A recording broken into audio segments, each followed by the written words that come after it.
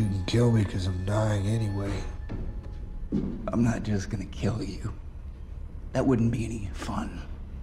No. I'm gonna rip your tongue out of your face.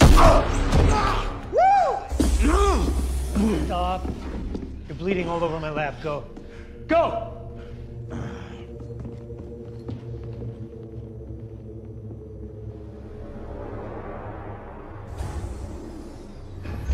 Where is he? I don't know, and you know what? Even if I did, I wouldn't tell you anyway. I don't trust you, and you're insane. That hurts. Sorry. Long journal entry about that tonight. You're being dumb, Brock. I'm not insane. What's insane is the way humans choose to live today. Think about it. All we do is take. It can't go on.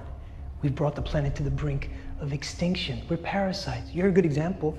Think about it. All you do is take. You took my symbiote. You take pot shots at a great man trying to get something done. Who? Didn't you take from the person you love the most, who trusted you the most? That's insane. What I've initiated is a whole new world, a new species. Man and symbiote combined. Let me tell you something, buddy. All right, just man, because I have spent a significant amount of time, all right, with one of these creatures up my ass. It's not a lot of fun. And then I find out all along that they're killing you. This is the last time I'm asking you. Where is my symbiote? I have no idea. Where is he? Oh, God! Where's Venom? That is the ugliest looking thing I have ever seen.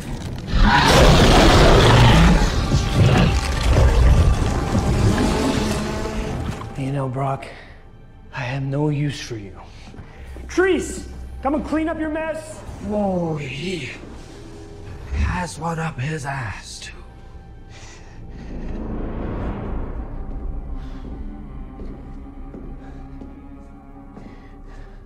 Your friends, the others, I apologize. I tried to keep them alive.